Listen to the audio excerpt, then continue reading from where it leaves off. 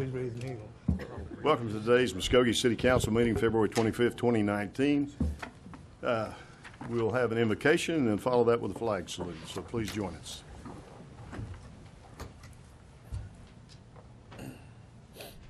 Father, thank you for today, and thank you for the love that you show to us as a community.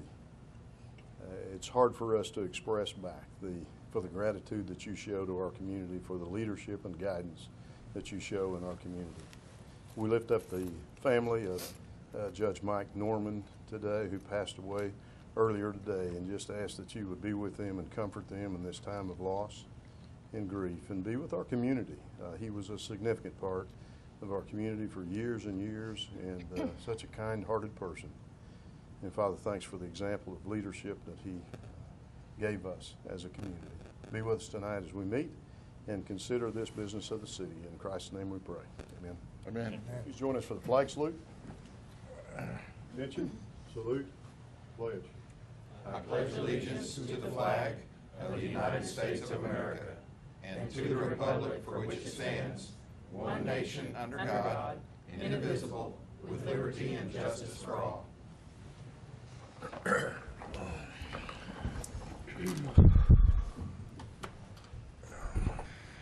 Roll call, please. Mayor Bob Coburn. Here. Deputy Mayor Janie Boydston. Here. Dan Hall. Here. Marlon Coleman. Jamie Stout. Here. Wayne Johnson. Here. Patrick Kale. Here. Ivory Van. Here. Derek Reed. Here. Entertain a motion regarding Mr. Coleman this evening. Make a motion, he be excused.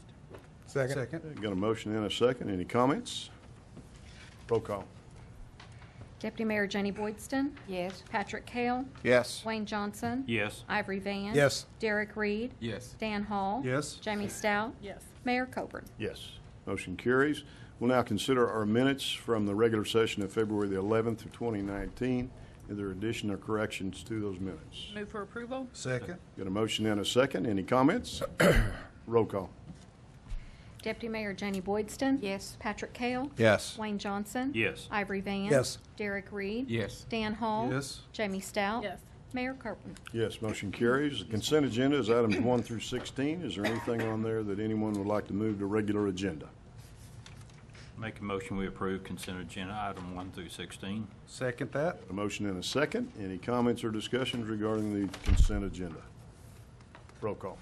Deputy Mayor Janie Boydston. Yes. Patrick Kale. Yes. Wayne Johnson. Yes. Ivory Van. Yes. Derek Reed. Yes. Dan Hall. Yes. Jamie Stout. Yes. Mayor Coburn. Yes. Motion carries. Item 17, please. Consider approval of ordinance number 4066A, an ordinance pertaining to finance and taxation, creating sections 74-302 through 74-310, Article 14, Chapter 74, Muskogee Code of Ordinance, by enacting a new ordinance assessing and levying an excise tax of 33/100% in addition to all other excise taxes assessed and levied by the City of Muskogee, Oklahoma, and all other taxing authorities upon the gross proceeds or gross receipts derived from all sales to any person taxable under the Oklahoma Sales Tax Code, codified in Title 68, Oklahoma Statute, Section 1350, providing for the administration and collection of said tax, providing for the use of state permits in lieu permits issued by the city, stating the purpose of the revenues derived from said sales tax, and providing for the disposition of proceeds therefrom, declaring that revenues be used for the financing of street maintenance and rehabilitation projects for the city,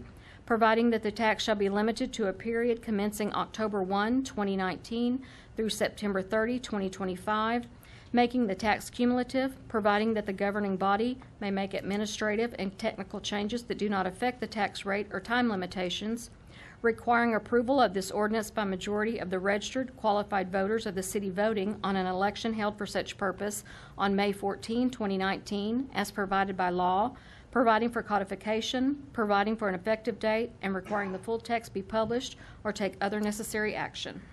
Tammy, you get a gold star for reading that. Mr. Miller. Yes, I may or may not take as long as Ms. Tracy did. She did very well. We've talked some about these next two items, and I want to just briefly update it. As we do have a sales tax that's expiring later on this year, and the council has directed staff to put together a proposal to renew that tax and possibly repurpose that money. So on this question, here's the sales tax that's expiring we had for sewer and capital projects. We know that the 2014 CIP was a good investment in our community. We can see that at King Center and numerous other projects all around town. And so as we look to the new projects, this question deals with the 0.33% for streets, the majority of the proposed tax to renew the expiring tax. So what that looks like is about $12 million, $11.8 million for streets. I think this is probably a good time to point out that the areas that we look to improve that we've declared in the purpose are maintaining and improving residential streets. We think that's going to be about 100 miles of residential streets over those 6 years. We also have a match from the City of Muskogee Foundation. So if we indeed do collect this nearly $12 million in streets, the street tax, the City of Muskogee Foundation will match that with an additional $12 million. They've already voted to do that. So this would really take our street budget from about $2 million a year to about $6 million a year. Would allow us to not only maintain what we have, but to improve what we have to a great degree. These would be used again on residential streets, collector streets in residential areas, replacement of traffic signals. And with that, I would pause and say that we do recommend approval of this tax and having that on the upcoming special election if the council so desires. All right. Do we have a question or comment regarding this item? Well, this is what our city asked for. They wanted better streets, and we're giving them opportunity to vote on it and take care of it and get us some better streets in this town. I think it's a great thing. We just need to get after it. 50 years of, and more, but of seriously underfunded streets in this community. And if this goes through, it's folks are going to be very, very, very pleased. You know, one of our citizens that'll be pleased is Mike Stewart. Mike has fought for this for years, and this would be culmination of that. I know it would be a happy day for him if this indeed passes. Other question or comment? I move for approval. Second. Got a motion and a second. Is there a question or comment regarding the motion? Roll call. Deputy Mayor Janie Boydston, Yes. Patrick Cale, Yes. Wayne Johnson, Yes. Ivory Van, Yes. Derek Reed, Yes. Dan Hall, Definitely. Jamie Stout, Mayor Coburn. Yes, motion carries. Item number 18.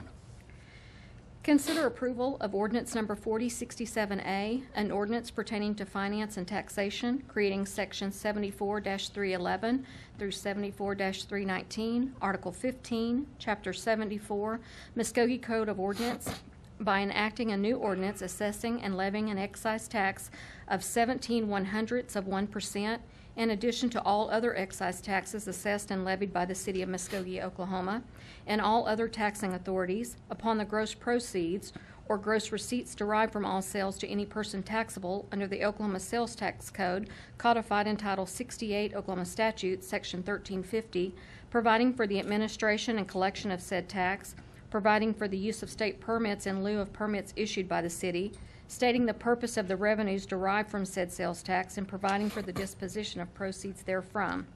Declaring that revenues be used for the financing of certain capital improvement projects for the city, providing that the tax shall be limited to a period commencing October 1, 2019 through September 30, 2025, making the tax cumulative, providing that the governing body may make administrative and technical changes that do not affect the tax rate or time limitation, requiring approval of this ordinance by majority of the registered qualified voters of the city voting on an election held for such purpose as provided by law, providing for codification, providing for an effective date, and requiring the full text be published or take other necessary action.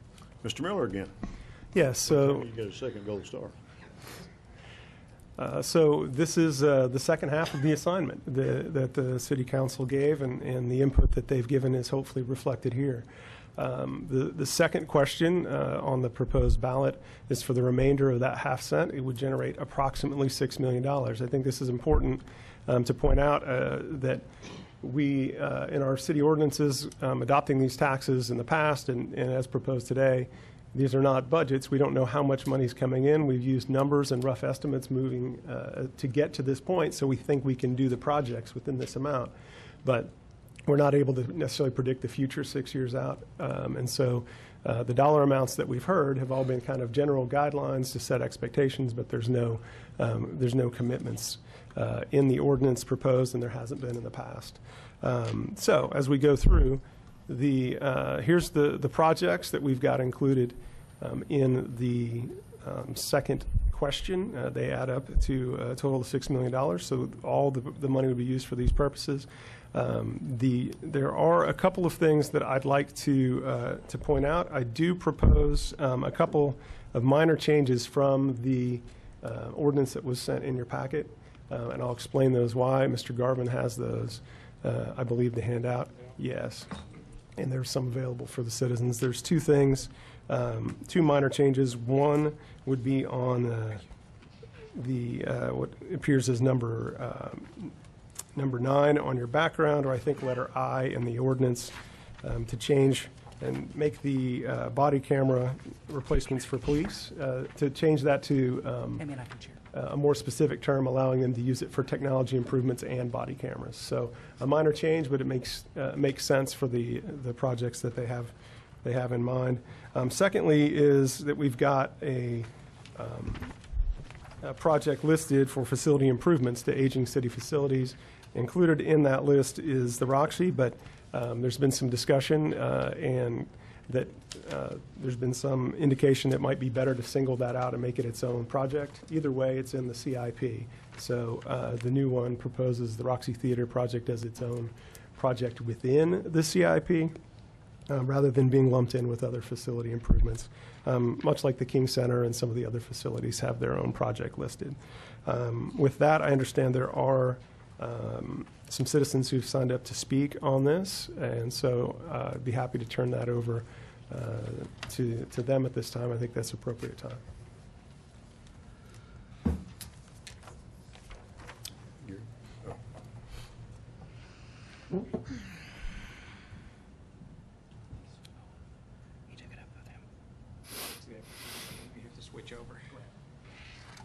While they're starting that, I just want to say, John Tyler Hammonds, want to say I appreciate the council's continued investment in streets. When I sat where you all sat a decade ago, my address is 3401 Canterbury. I'm not used to it. Where I sat where you all sat a year ago, or 10 years ago, the city spent $500,000 on streets. If this passes, it'll go to $4 million. So I applaud the council for your wise investment. I appear before you today in my capacity as the attorney for Oxford Management. They are the management body for the Roxy Community Theater Trust, which manages the Roxy. If you all recall, a couple months ago, you all set this up. We are asking that the Roxy be not only included in the CIP, but designated as a principal beneficiary of that program. A little background. The Roxy was renovated in the early 2000s. I think Mayor McBride was mayor at the time that occurred. That renovation only covered the ground floor. It made some major improvements, really revived that building. So it's still owned by the city, so this is a public purpose. As part of the Roxy Theater Community Trust mission that you all charged them with, they are considering ways to make the Roxy more usable, a more attractive venue, and the thing that's constantly come up is to continue the work that was started in 2000. The second floor of the Roxy was never renovated. It's still very much outdated, older materials that need to be replaced. We need to bring up to code. For example, the structure currently does not meet the requirements of the Americans with Disabilities Act. So those citizens are unfairly excluded from certain benefits for this facility. The various trustees at the meetings have talked about a need to improve the facility, and finishing out the renovations was project number 1. Here's a list. I'm not going to read everything on there to you, but The building's got some needs. Has HVAC problems. It needs an elevator for it to be ADA compliant. We need to improve the dressing rooms. We've got two other people here that will speak to those needs. I'll let them speak to those particularly. But this facility is a wonderful facility that's unique to the city of Muskogee. There aren't many Roxy theaters left. But to finish out the work the voters started by a CIP back in the early 2000s, these are things we need. We need an expanded lobby. We need expanded dressing rooms. We need improved HVAC and the like. We feel these things are necessary to make this facility the best facility it possibly can. Like every time the community is polled, they want more investment in downtown. That's what we're asking for you all to do today. Complete that mission and make the Roxy an even better downtown venue. We've seen a lot of improvement in the last couple of years with this facility's use, and we need to take that one step further to get where we want to be. We'll let the testimonials speak for themselves here in just a minute. As I talked about, the reason we want to do this isn't just so we can have a pretty building that no one uses. As we have our tenants come and that rent the facility, these are the things they're constantly identifying to us. We need a better technology. We need a better staging room. We just need better stuff. Y'all may recall that the Roxy is the home of the Oklahoma Movie Hall of Fame. Whenever they do the induction ceremony, it's done in a tent in the parking lot. We are asking guests come from all over the state. We want to make that a better place for them. We have a hard time attracting weddings and the like because there is no place to have a reception. We'd like to have more dance recitals, but there's really not a place for those people to get changed. If you have more than just a few people in the dressing room is quickly run out, and they then have to start changing in the alley behind the facility.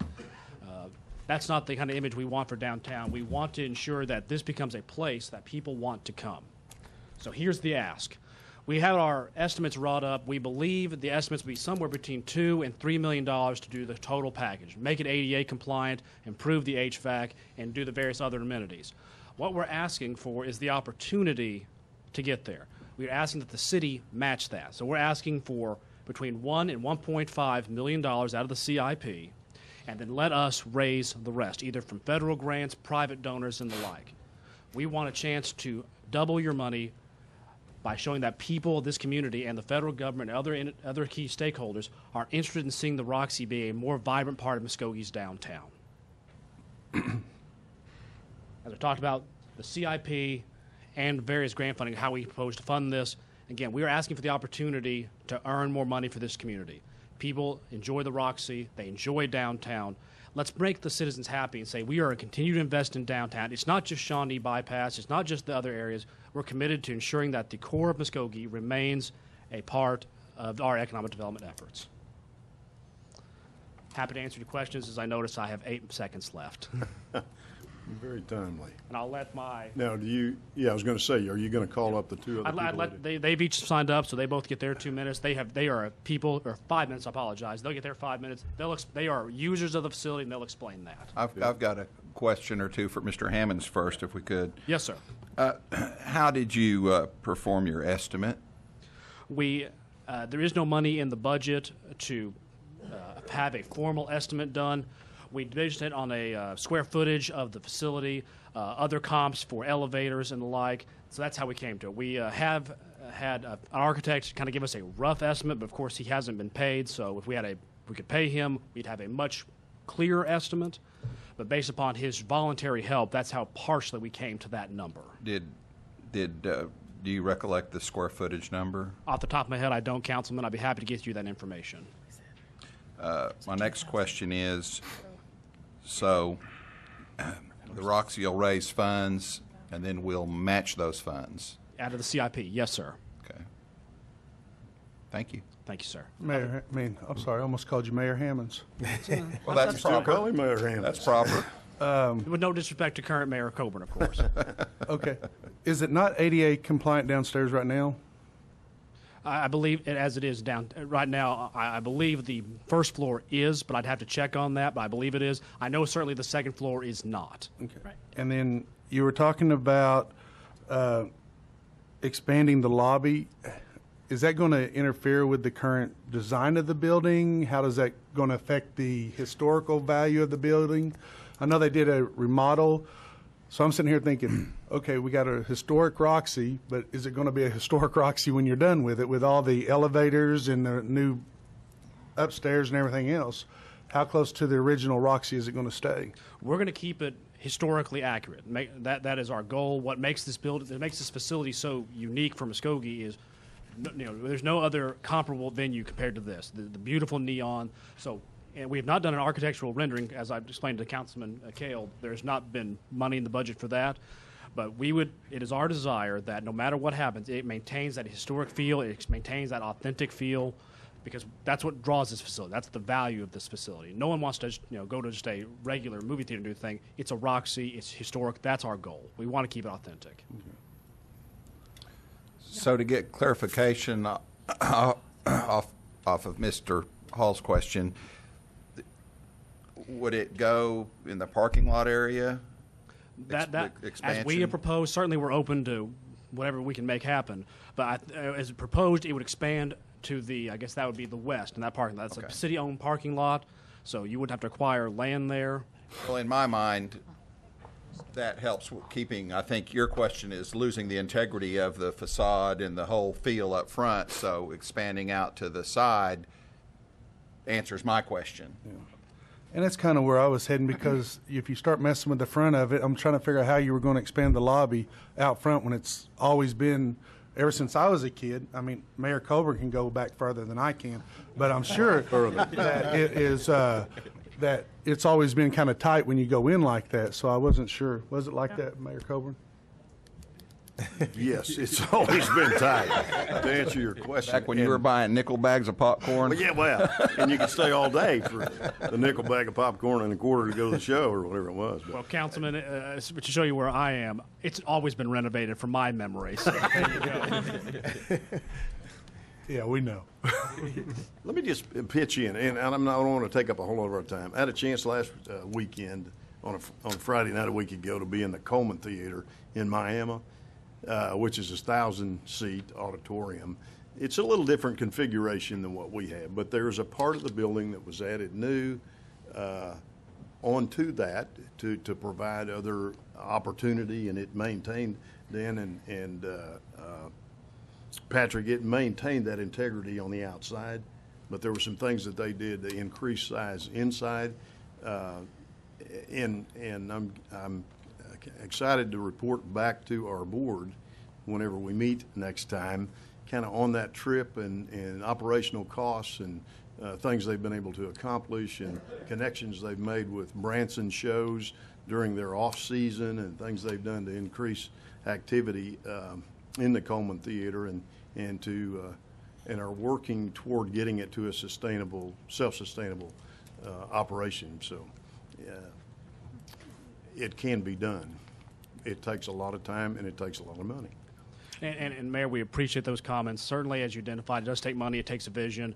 Oxford Management and the Trustees Board has a vision for this. If we renovate the second floor, we could easily double the number of people that can enjoy the facility if we just put down traditional seats. That's not the plan. We want to do something special with the second floor, maybe do like box seating, something just to create a little different venue that doesn't exist in Muskogee. Just something a little different that we don't already have.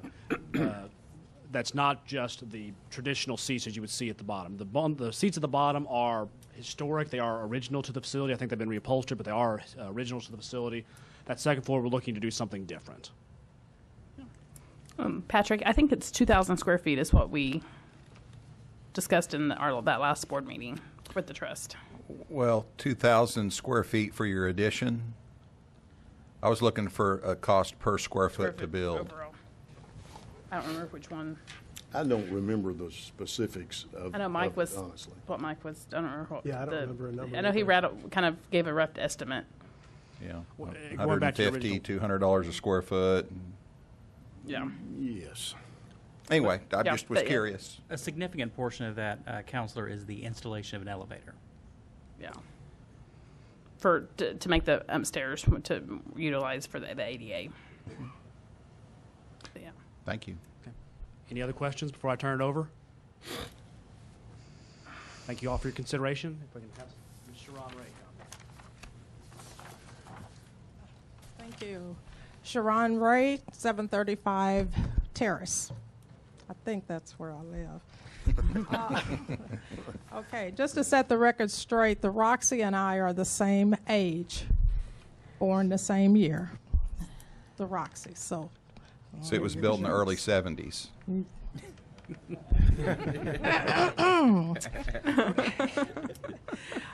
Run the Bare Bones International Film and Music Festival, and many times I am asked by filmmakers about having special red carpet events, but they always ask, could we do this or do that a little more? You know, I'm not going to be able to rent a tent for special events, so that usually doesn't happen just during the festival, so people are able to have their movie premiere at the film festival. I don't think it's quite ADA compliant when it comes to getting up and down the stairs. We've been making do with the pipe to get up the stairs. I've had the blind struggle to get up there. I've had to help people out of wheelchairs, try to alter what we're going to do, because it is dangerous going up the steps. And if you have on evening gowns, it's even worse. Men, I know you don't have to worry about high heels and things like that, but I'm so afraid that sometimes someone is going to trip just because there is no way to balance. You need banisters that would be something that a person could hold on to. The Roxy attracts filmmakers from around the world. First thing they say is, my film going to show at the Roxy. When it's not at the Roxy, they think I don't like them. And I try to explain, they all won't fit at the Roxy. At one time, we had access to the upstairs, and we had a second screening room in the upstairs where is now the Oxford offices. The fire department eliminated us having anything up there because someone could not come up those stairs. So that shows that we could, which people loved it. We had a whole different venue going, and that's without using the extra seating that's up there. That was just in the front. We know that over the years, even the Oklahoma Music Hall of Fame have had inductions up there, decorated, made it real pretty. We've all strived to make it pretty. We've had receptions up there. We were in the tent last year due to the generous donation of one of our filmmakers. That won't be available this year, so we have to find other places to hold the venue, have receptions, place to gather. I'm glad that you went to Coleman, Mayor Bob. I've been trying to get everyone to go check out the Circle Cinema. We were familiar with that over 12 years ago when it was nothing but a pigeon roof.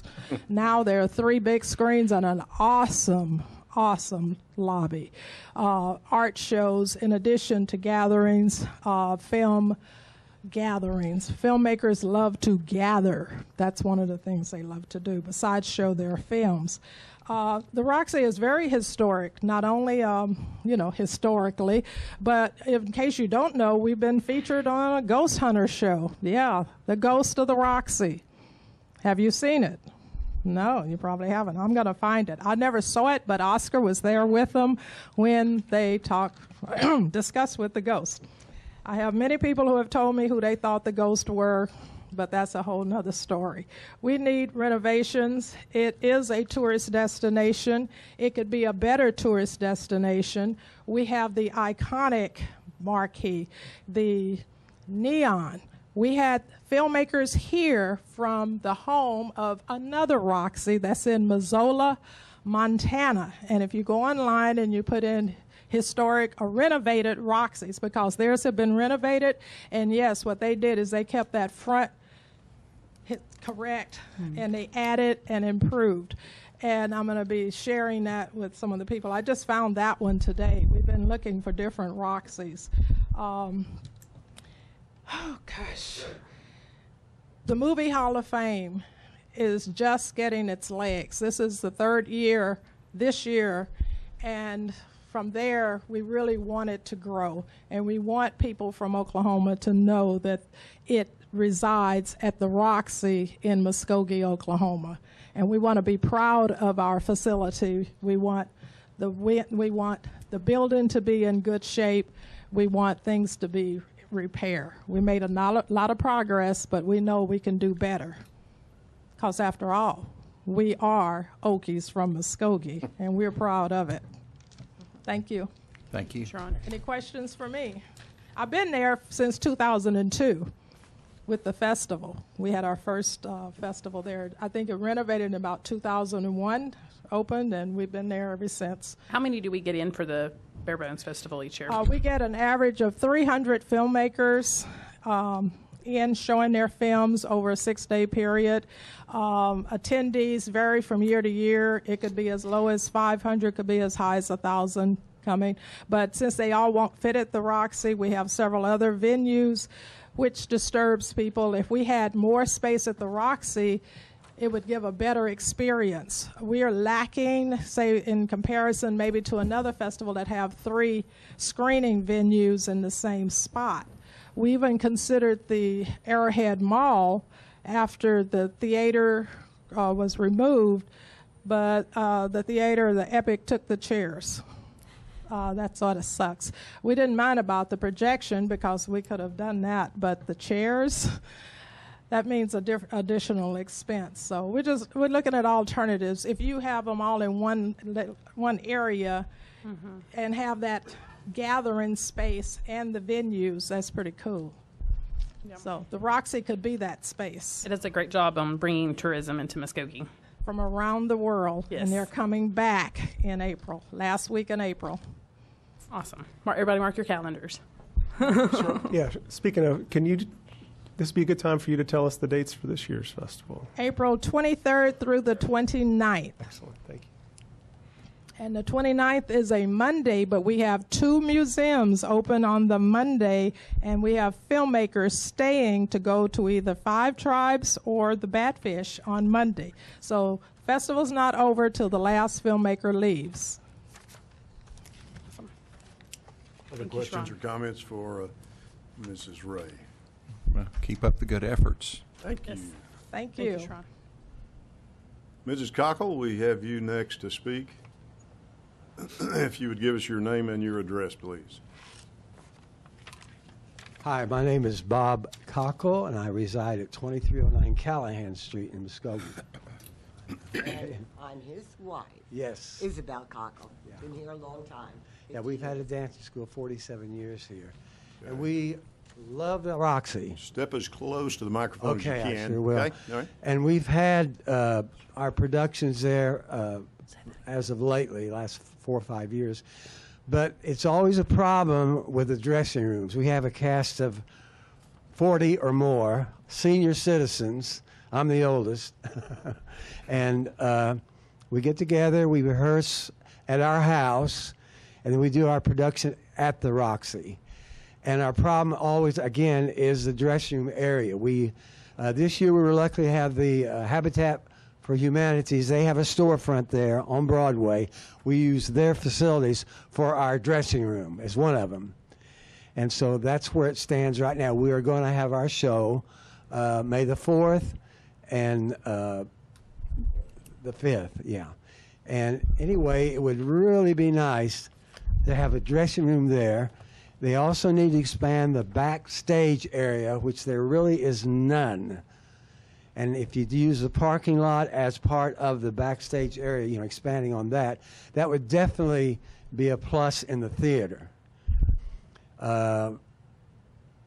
We have capacity audience. It seats about 300. And we have a lot of senior people here in Muskogee that are coming back year after year to see our productions. And, of course, I know most of you know the people in the cast right now. But that's our pitch for it, is to get dressing rooms there and actually expand the backstage area. And as far as historical value, as a kid, I came over here from Muskogee, and I saw, I guess, one of the first movies that was shown there, John Wayne movie. But I really, I'd love to see the Roxy expand, and especially for us older people, to make it more accessible for us to do our production there. Thank you. Okay, thank you. Mrs. Cockle, do you have other comments? Yes. Pull the microphone down if you would. Yeah. Toward you. There you go. Okay, I'm a little Thank you. shorty, getting shorter as I get older. But anyway, I also can see a lot of possibilities at the Roxy. We would have our dance recitals there if there was additional dressing area and holding area for kids. We were one of 3 dancing schools here in Muskogee that would use that facility. Muskogee High School is okay. It's very expensive to rent, and it's very big. You don't even really fill it up. At least not dancing schools don't completely fill it up. And and more people have told me, we've done several shows over there at the Roxy, they have told me how they like the historical feel, look, and the intimacy. You are closer to the stage, you can hear everything. And I like that too. It's very warm, it's very cozy. Another possibility I was thinking of, you could have weddings if you refurbished the 2nd floor and made it a reception area. As far as the other parking, what we've done with parking, I know that Dr. Robinson has the parking lot just east of the theater, and all I have to do is call him up, and can we use it? No problem, I'm not going to tow any cars.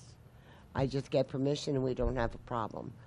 But anyway, yes, historically, Roxy is very important to Muskogee, and everybody loves it, and we would like to see it improved on. Okay, thank you very much. Thank you. Are there questions or comments for the Cockles?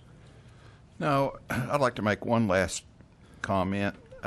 You might pass this on, Mr. Hammonds. It might be helpful if you're able to head this direction to maybe have a subcommittee of some local, maybe some are retired, maybe some aren't, contractors, that when you've got committees of folks that know nothing about construction, and by no means am I saying to cheap anything up or whatever, but it's been my experience that if some of these committees that are building out venues or what have a little bit of experienced people kind of behind the scenes to say, oh my gosh, so, we can get an elevator for 20% less, or we can do this or whatever. If maybe you have a subcommittee of some retired contractors or contractors that are really fervent about seeing the Roxy get, yes, sir. You might say 15 or 20% on the project, just with a little bit of help and guidance. Just a thought. I appreciate that insight. I'd be happy to take it back to Oxford. Mayor, do we have anybody else signed up to speak? We do not. That's everybody that had asked to speak. So I'm an you all advocate, for your and it's consideration. more to the council. I'm an advocate of the Roxy. I really do. I go to one Bare Bones Film Festival is kind of the highlight of my year. I usually take off vacation and go. It's one of the things. I go to a number of the movies.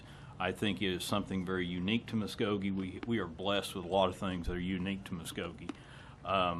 But I am concerned when we're looking at spending 1/6 of the CIP, or trying to use 1/6 of the CIP for one facility. We have Three Rivers, we have the Oklahoma Music Hall of Fame, we have the Batfish, which is probably the #1 tourist attraction for our community. One of the things that the council has discussed is $1 million for all the facilities that's in our community. And we've neglected our facilities in our community, just like we have neglected our roads. And it's not us on the council here, I'm speaking, but over the years, we've neglected our facilities. And we have got to start doing something for our facilities. I would hate to try to invest over the next 6 years 1/6 of it just on one facility. I want to see the vision that they have, and I thank you so much for having the vision that you have for the Roxy. I want that too, but I can't see the neglecting of our other facilities at that risk. That would be my concern. That would really be my concern at trying to take away from any of our other ones that we've taken a look at, because we've looked at all those projects and said, where could we do these things? That would be my concern right now. Mr. Johnson, you took the words out of my mouth. I was going to speak up and say the same thing. We kind of honed in on various projects and the costs of those and the need of those. So before I could support this outright, I'd like a little bit of interaction from staff And what I like best about this proposed project is matching funds. But maybe, because we've got to stay true to our designs and plans on these other projects, you know, maybe we can match 40%, maybe we can match 30%, you know, towards the total project. But I do think we've made these other commitments, and I'd like to look and see where we are and where we might be able to, you know, how close we could come to their request of, you know, matching 1-to-1. And I'd just like a little guidance from staff and to see where we are, because I don't want to drop or neglect another one of these projects that are they're all in dire need, the things that we've addressed. Let's give Mr. Miller an opportunity to speak to that comment. Yeah, so your question is kind of what kind of guidelines have we set out? And as we talked about in last week's committee meeting, we had $1 million set aside for facilities, and then that would be prioritized through the budgeting process, what those are. The Roxy was enumerated as one of those facilities that should. So I want to make sure everybody that's here knows the Roxy's been included in the CIP all along. It's really the question that really appears to be before us is to what extent. And so with the existing plan, we could use the estimated budget of $1 million for facilities. We could use that all on one, and we wouldn't have to change the existing CIP program of work really at all. But that's really a policy decision that you guys are in the unenviable task of having to make. And so one of the things that we look at there are a lot of opportunities for us to fund capital projects. We do that in our capital budget each year. That's always tight. We have a matching grant fund that we had this year in our general fund budget that can be utilized for people who get grants. And the Roxy's availed itself of that already this year, and we hope that they continue to do so. This year we had through our budgeting policy that you all put in place as the council, we had money to appropriate mid-year through a budget amendment. Again, that's according to council priorities. So what I think is that with the plan that we have in place through the CIP, we can put significant amount of money towards the Roxy, and we don't have a budget commitment again on any project in the ordinance that's before you. What I think, to address your question, Mr. Kale, is what I've seen in the community, having lived here in Muskogee for nearly 20 years now, is that if the Roxy were to go and get a grant for $1.5 million, and it would need a match of $1.5 million to get it done, that I have confidence that between the city and the City of Muskogee Foundation and private citizens, that I think we would make that happen over time. And so whether we do that through the CIP and do it up front, or whether we commit money through the CIP, which we already have, and then just the discussion really to me is what kind of expectations do we want people to have? And so we've had discussions for a long time based off the input that you've given me, and that's how we came to the point that we're at. If we need to change those expectations, that's certainly possible to do. But if so, that this is the time, and this is part of why we wanted to do our discussion now, because we have the opportunity to make changes if the council so desires. So what we're voting on today, potentially, would be anything within Section 4, A1, A through N, that all of those projects will be included in some capacity. Mm-hmm. That's absolutely correct. We're not saying we're committing X number of dollars to any one project. That's correct. Yeah, that's... Yeah. A minute ago you said it. Well, that's what we voted on last week. Yeah, okay, all right. So we're on the same page then. So we're, correct me if I'm wrong, the way I understand it tonight is out of all of those projects that were available to those funds, we're going to designate the Roxy as to having the majority of those funds? No. Okay. No. No, we're voting for everything A through N. Yes, and that's so on this list. so We're what sending it out to- so the amended list was to make sure that it was clear to the public that the Roxy is its own project, and so we added that as its own project. Okay. That's the only that's the word amendment. There haven't been dollar amounts associated at any point Fantastic. through the ordinance. So. And I needed to clarify the police technology one as well, so we've made those changes that are before you. Okay. So we were all aware that the Roxy was part of this project. We're just pointing that out. Okay. Exactly. That's a question. Yeah, Thank so you. that's the changes, so it's easier for the public to see that the Roxy is a priority within the CIP. To your Fantastic. comment regarding. But the only people- dollar amount that was divulged out there was $1 million was set aside really for facility maintenance.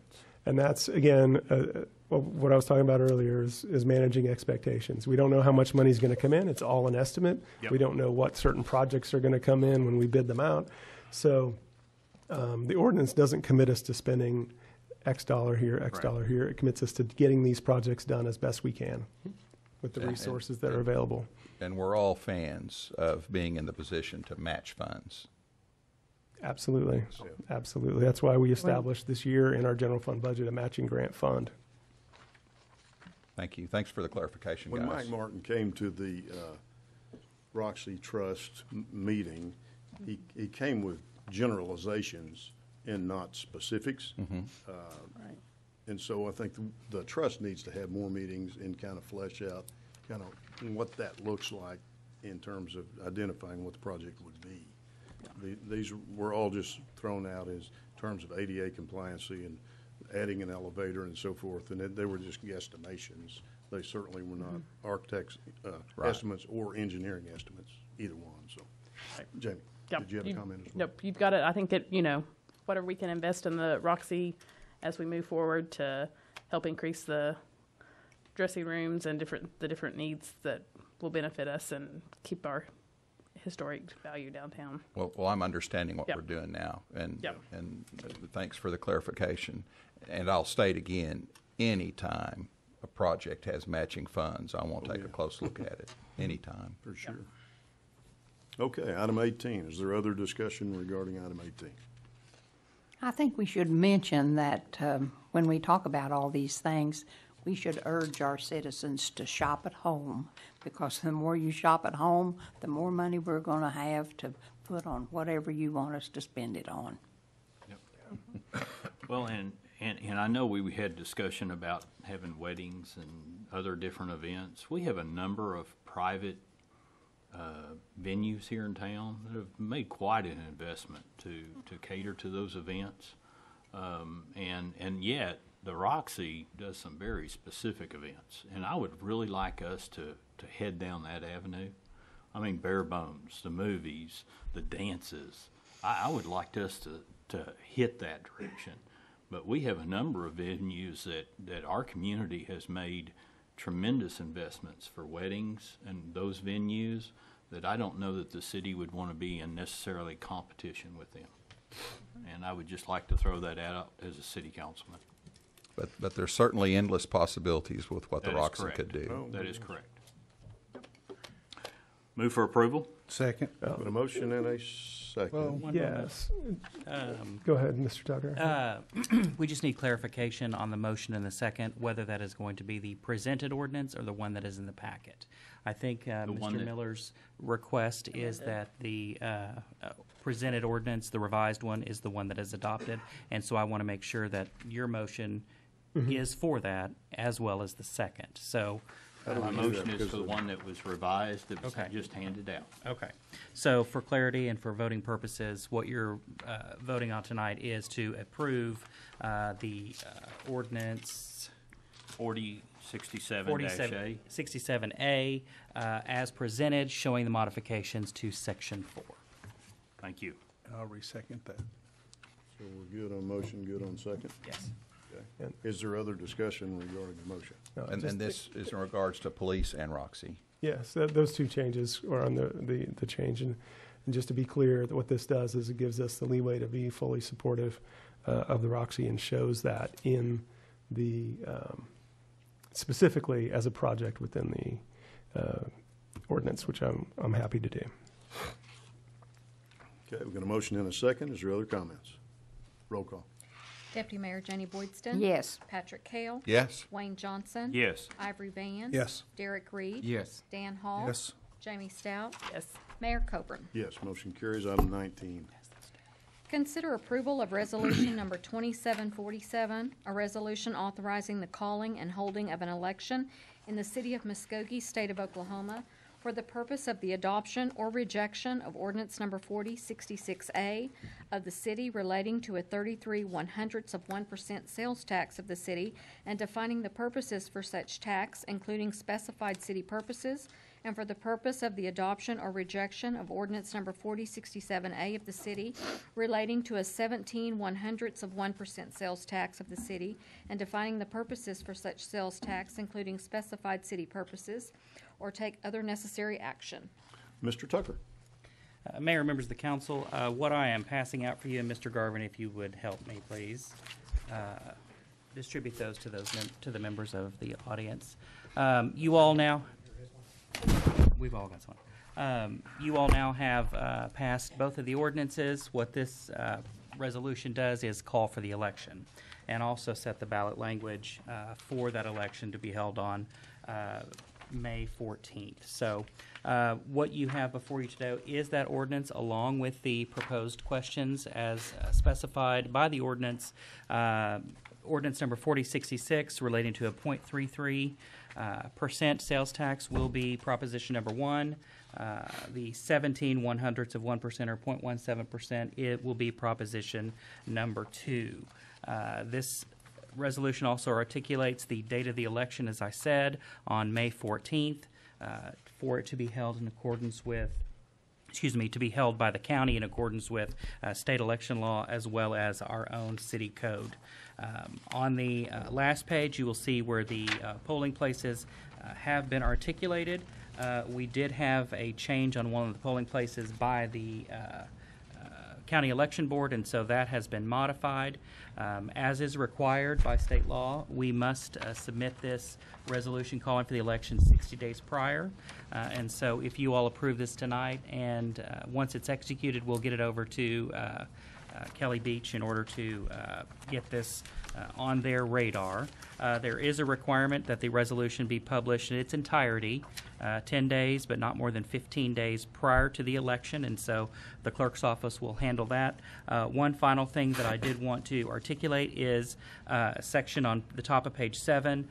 The polling places, as I articulated, that are identified here are subject to change by the Muskogee County Election Board. Sometimes the inspectors and watchers, the inspectors, clerks, or judges change.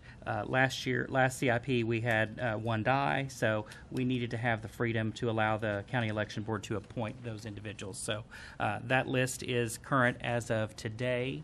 However, in 60 days, when the election happens, we can't predict that all those folks will be available. So this proposed resolution gives the authority to the election board to make that modification. Other than that, I'm happy to answer any questions, but I recommend approval. Questions or comments? Move for approval. Second.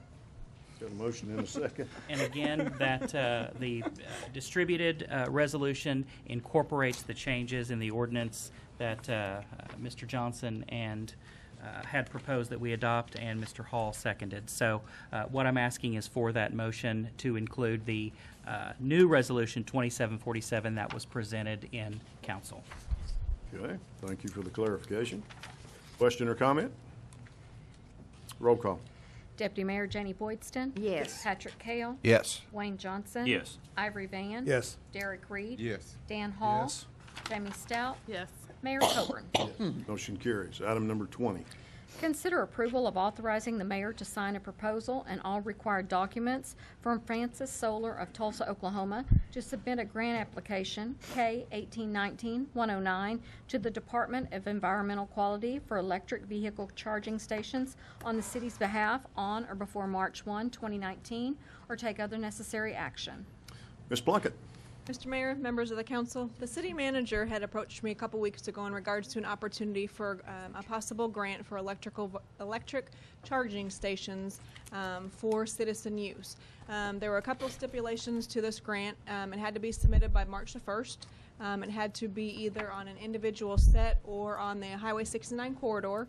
And if it was on the Highway 69 corridor, it had to be within 1 mile of Highway 69. He asked that a committee be comprised of myself, Parag Mahajan, Drew Saffel, and Chris Cummings, and all thanks to them for making this project possible. When we started to pursue the opportunities for this, we ran into some obstacles in regards to location. Our first thought was Hatbox, great location with the RV park there to put electric charging stations. However, it wasn't close to any restroom facilities or public attractions that was the grant was looking for. So then we found a location that we own next to the Quick Trip on Highway 69. It is one of our lift stations. When we started to do research into the electric charging stations, we came across Francis Solar, and they are partnering with many cities in Oklahoma to pursue grants on behalf of the city. We're asking tonight for approval for Francis Solar to apply for this grant on behalf of the city. If the city had pursued this grant initially, it would have been an 80-20 match. The city would have been responsible for 100% of the costs up front because it was a reimbursable grant. So we would have been responsible for $330,000 approximately, and then about $105,000 at the end. When Francis Solar approached us, they said that they would take care of everything for us, all infrastructure costs, all equipment costs, everything. And actually they would pay the city $250 a year to lease the property. I have David Jankowski with Francis Solar here to do a presentation for you and answer any questions if you might have any. Thank you very much to City Council, first of all, for putting this on your agenda so quickly. We approached the city about a week ago, and that we're in front of you right now. Just very, very grateful for that opportunity. I just want to talk just a very few minutes just about myself and my company. So I come from a fourth-generation Oklahoman family. My grandfather, Julian Rothbaum, he was born in a log cabin in Hartshorn, Oklahoma. My dad grew up in Tulsa, Oklahoma. My mom in Oklahoma City. So my roots in Oklahoma go quite deep here, especially in the southeast part of the state. So I did not grow up in Oklahoma, but I moved back here about 4 years ago to start a renewable energy company. So we're based in Tulsa, Oklahoma. We're really renewable energy developers, and we're technology agnostic. But we do solar, we do wind, we do battery storage. Really anything that touches renewable energy, we do. So one of the technologies that we started looking at about 2 years ago was electric vehicle infrastructure. Specifically, electric vehicle charging for cars when they're not at home. So this is public infrastructure for electric vehicles. So this is Francis obviously is my company. Just want to talk a few minutes about EV vehicles in general, and then I'll talk specifically about what we're trying to do here in Muskogee. So this is obviously what mobility used to look like. A couple old gas dispensers in the middle of nowhere. They might they might work or they might not.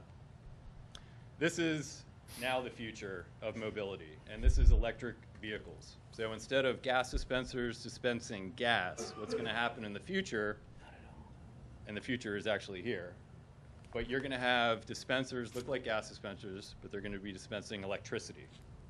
Why do we think electric vehicles are coming? In part, one, because of the amount of investment that is going into electric vehicles in general, not the infrastructure, but the actual vehicles. So Volkswagen, I'm sure most of the council is familiar with the diesel emissions cheating kind of global issue, where Volkswagen was deemed to have cheated on their diesel emissions as a result of a court settlement they were required to fund billions and billions of dollars into clean technology in the United States, and that includes electric vehicle infrastructure, of which Oklahoma was awarded $3.1 million.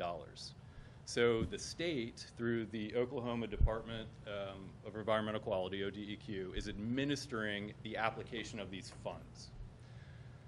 The RFP for these funds is due on March 1st.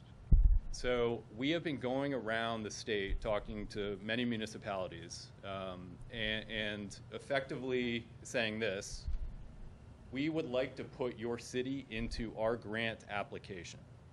We are going to come into your city and install this infrastructure regardless of whether we receive these funds from the Volkswagen settlement. This will only enable us, if the project is awarded, to do more in the town. So how are we able to do this? Well, let me talk first about the corridors. So Muskogee is right on the green line corridor. That's a Tier 1 corridor, meaning the RFP is going to give more weight to a project that is on that corridor. So that's obviously the most important kind of part of the Volkswagen settlement. The other part is in the matching requirements. So for any applicant applying, they will have to show proof of funds for 100% of the costs, and then 80% will get refunded by the state through this fund if awarded. We are going to municipalities and private owners, et cetera, and saying, okay, regardless of this grant, we can come in and put in a system that we will own, operate, maintain, including all of the electrical infrastructure that is required to run these dispensers. They're quite huge energy hogs, which is one of the reasons why the utilities love this infrastructure, because it's going to encourage people to buy electric vehicles in the future, and they're going to go home and charge their cars at night. So utilities love this because it creates demand at night when it's low demand electricity times. So the utilities are on board with all of this. So we're bringing all that infrastructure, which is quite expensive, to the dispenser. It's going to be separately metered, so we pay for all of the energy costs. So a host, in this case the city, will never see a electricity bill. They really won't even know it's there. We are going to hold these assets for 20 years, which is why we're asking for effectively a lease ultimately, or an easement of some sort, or even a services agreement. However, it can be kind of couched, and that's for legal, obviously. But we just need the ability to be on that site for 20 years. The reason why we need such a long time frame is because these vehicles are, these charging systems are just not going to make money for, we're forecasting, at least 3 to 5 years. And that's simply because there's not enough electric vehicles in the state of Oklahoma yet. We are taking a risk that electric vehicles are coming to the state of Oklahoma, that adoption is going to increase, and that more people are going to use these charging systems as time goes on. But it's a risk, obviously, as a private kind of enterprise we are willing to take. It's not so much a risk, I think, that municipalities or, frankly, some of the smaller utilities are willing to take. So we're coming in and saying we'll do all of this effectively for free for the municipalities. Not only that, the reason why we really want to work with the municipalities as opposed to private landowners who we also are working with, and in fact in the city of Muskogee we've been talking to multiple site owners that would like to host chargers as well. And the reason they want to host chargers is because they realize that it is going to drive drivers of electric vehicles to their place of business. That's really a reason for a site host to have it. For a municipality, what we really want to do is not only put electric vehicle charging stations kind of on the outskirts of town, where the larger travel spots are. We want to put one right downtown. And the reason for that is that's going to draw traffic to local, local restaurants, bars, downtown, just downtown retail. And so that's usually typically kind of city-owned sites. And that's why we've kind of focused on the site today, because we really see that as driving traffic downtown.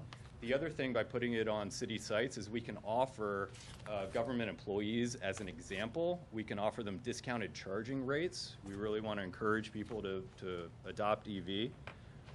In terms of marketing, Chamber of Commerce, City of Muskogee logo, whatever you want, we can really brand it a City of Muskogee electric vehicle charger.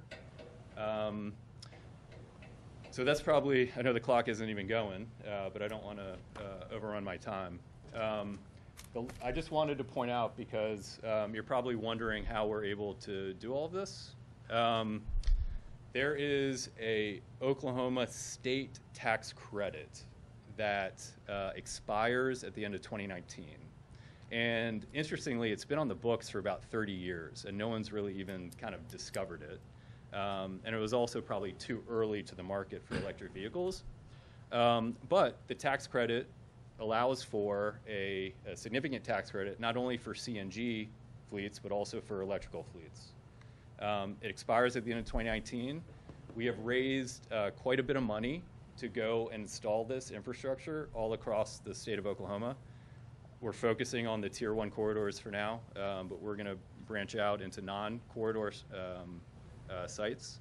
And we're able to do that using private capital that's leveraging the tax equity financing. So wanted to make that clear how we're doing this.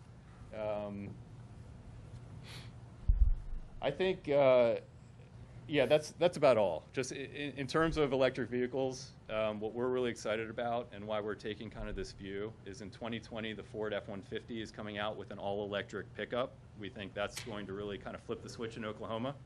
We're excited about that. But I will open it up to questions. How many of these charging stations are going to be at this site that if we give you this? So it would depend on if that project is awarded funding. We will certainly put in, at minimum, what they call a 50 kW system. That is a fast charging system that can charge a car anywhere between 40 minutes to 2 hours. And that all depends on the car, whether the car can receive all of that electricity or not. Nothing to do with the infrastructure itself. If it's awarded the funds, we would certainly do a second one. And we also might, as the second one, increase it to a 150 kW system, which is capable of charging a car anywhere between 20 to 40 minutes. That's what we would like to do at that site. And it'd be just one station where one plug? There's a drawing of the, although it isn't necessarily a great clear drawing. Did we show a drawing? Yeah, it's back in the packet information, way back there, page 59. Oh, I don't, okay. Yes. That's right. So on this site, actually, we would, so we can actually, this is great because we can actually build the parking spots. And in so doing, we can allow for a truck to come in that's hauling something as opposed to just pulling into a spot, right? So a truck that's hauling something can't just pull into a spot, right? It needs to be a pull-through like a normal gas, like a gas station. So we would build this so that we'd have the drive-through capability. So Ford F-150, it's hauling something, they'd be able to pull in, and then we'd also have spots for a commuter car. And each dispenser has two dispensers. Okay. So if we had two, it'd be enough for 4 cars at any one time. Okay. And do you have any estimate on how many cars are out there, electric cars are out there right now? Okay, so in Oklahoma, I think there are about 2,500, that's it, in the entire state of Oklahoma. There's a lot of public policy around this in terms of incentivizing electric vehicles, not chargers, but the electric vehicles. So federally, there's a $7,500 federal tax credit to buy EVs, but it's subject to each manufacturer. So each manufacturer gets 200,000 cars that would be subject, that would get that tax credit, and then it goes away. So Tesla, as an example, have pretty much hit that cap. But other manufacturers haven't. In terms of state incentives, there are bills, I think one bill that's going through the state legislature at the moment that would give I think it's $1,000 credit for vehicles if you buy an EV in Oklahoma. But then they're also talking about putting a $100 road tax, on electric vehicle drivers, either one time or per year. But to us, electric vehicles, if you've never driven one, highly encourage it. What's great about electric vehicles are basically three things. One is there's no maintenance. I mean, literally no maintenance. Number two, they don't cost anything to fill up, right? If it costs $50 to fill up a sedan, it might cost you at home, if you're charging, $3 to $4. If you're in public, it might cost you $10 to $15 to fill up. So it's cheaper to operate. Plus, they just drive faster, right? There's no combustion. It's instantaneous power. They're just wonderful cars. And we're taking a view, that they're gonna come to Oklahoma. This facility in Muskogee, are you designing it so that you can expand it if need be in 15 years? Yes, we would. Yeah. We would have enough space. Let's put it that way. We'd have enough space where we could add in more. And this is just another curiosity question. Naturally, chargers that can charge in 15 or 20 minutes seem awfully appealing. So if I come up and hook up to one of your charges, do I pay a small fee? So I'm sorry. If I were to pull up to one of your charging stations, I would pay a small fee? Yes. What would that fee typically be? It depends on the size. It depends on how fast the charger is. So let's use the 50 kW. I want to use the real fast charger. You want to use the real Big Daddy? Yeah. So the real Big Daddy is a 350 kW system. Mm-hmm. That is about $40 an hour. However, you're only plugged into it for about 15 to 20 minutes. Right. Okay. And those systems are really meant for the driver that's driving cross country, doesn't want to stop more than 10 minutes or 15 minutes, and he's probably going to pay a premium. Right. That's not something that you generally or probably need or want downtown. But on a highway corridor, I can see that. Corridor, absolutely. You're leaving Dallas and trying to get to Kansas City, and great. Well, $15 is better than $65. Wonderful. Yes, it is. Thank you.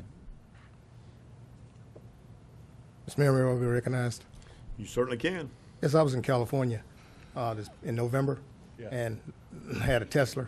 It's nice. Yeah. Those cars are nice. But tell us the price of them. Okay, so there's different, there's different levels of Teslas. So the Roadster that came out 4 years ago, it's about a $125,000 car. The Model S is about a $35,000 car. So Tesla is they're gonna see some major competition in the market starting in 2019. They've cornered the market on that lower priced electric sedan. $35,000 is really where they have the biggest market share at the moment. But if you look at every car manufacturer in the world, including a lot of Chinese manufacturers that are going to be coming into the U.S., we're going to see cars of brand cars that we've never heard of, but they're all coming.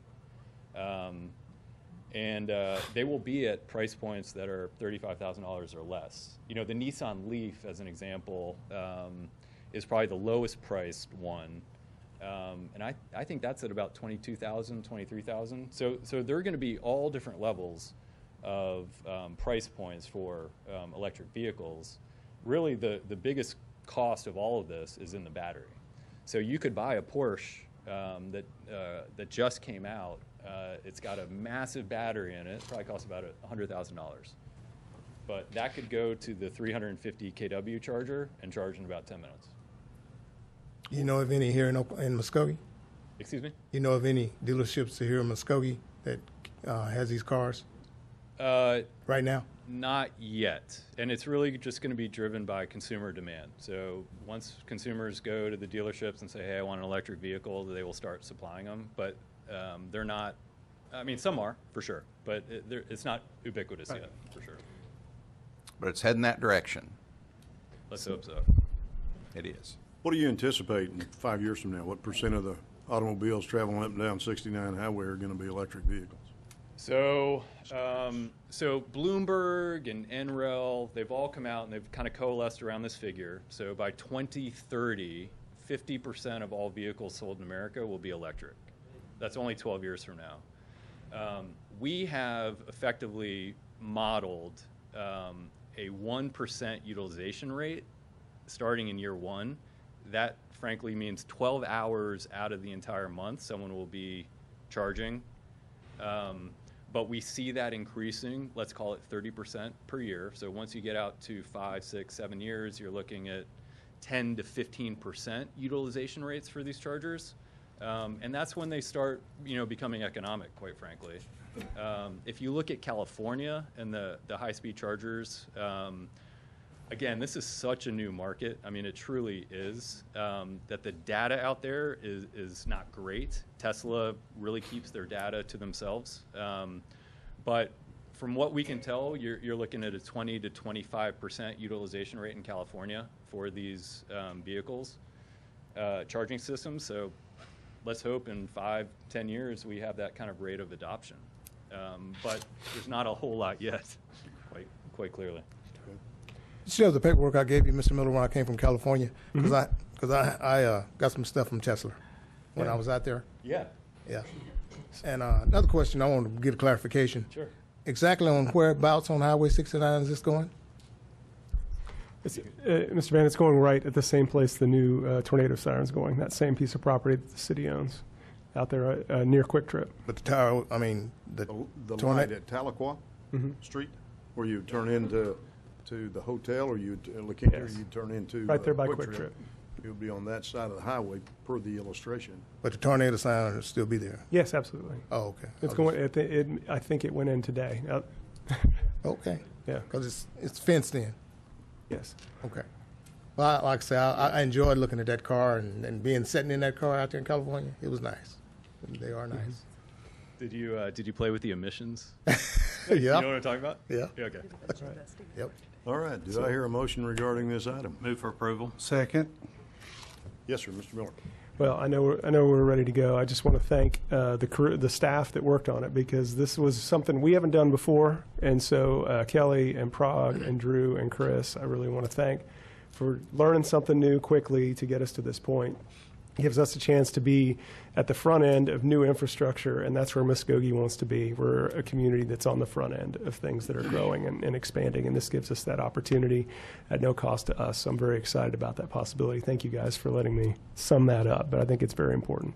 I'm assuming everybody is aware this will be our second charging location in Muskogee. Yes, we do. First one being at Davis Field Regional Airport, and there's 2 Tesla charging locations there. So that's right. We're cornering the market. That's right. Right? Absolutely are. All right. We have a motion and a second. Is there other comments or discussion? Roll call. Deputy Mayor Janie Boydston. Yes. Patrick Kale. Yes. Wayne Johnson. Yes. Ivory Van. Yes. Derek Reed. Yes. Dan Hall. Yes. Jamie Stouts. Mayor Coburn. Yes. Motion carries. Item number 21. Consider accepting low bid of $492,798 from Chief Fire and Safety for the purchase of one 1500 GPM E1 custom pumper fire truck or take other necessary action. Chief Odell. Yeah, Mayor, members of the council, this bid is for the purchase of a new fire truck from the funds from the 2018 Assistance to Firefighters grant that we received. The bid is from Chief Fire and Safety out of Chickasha, Oklahoma, in the amount of $492,798.